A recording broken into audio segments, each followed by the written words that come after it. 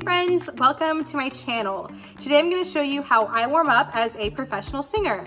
This is what I found that works best for me, so take it with a grain of salt. It's not going to work for everyone.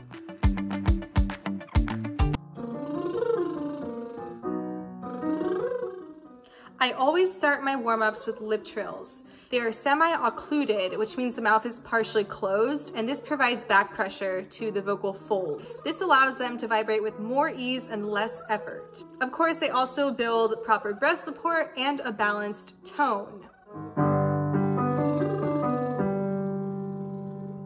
Oh, my nose is so tingly. Busy bees are good because it's an easy 5-note pattern that gets the voice forward. They're also easy on the vocal cords because we're still kind of early in the warm-up. Depending on the day, I might skip this one or do more variations of it, just depending on how my voice feels and what it needs. These sound super silly, but I always feel the benefit when I do them. They force me to sing in the mask and have a nice bright buzz to my sound.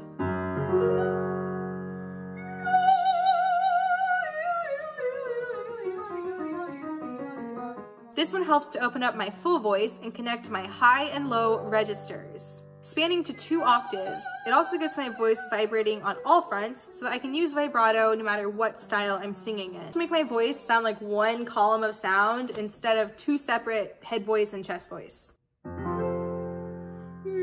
My voice teacher in college would call this one staccato, and it really helps me understand sound connection to the breath. It helps me make sure that I'm not starting to sound in my throat and I'm supporting it properly with my breath. And there you have it. This is the core of my warm-up, and then I will pick and choose other warm-ups that I want to do depending on what my goals are for that day. It's important for me to do these vocalizes not just to warm up, but to make sure that I'm keeping my voice in shape. If you liked this video, please give it a thumbs up, and I want to know in the comments below, what is your favorite warm-up? Thanks for stopping by, and I hope you have a great day.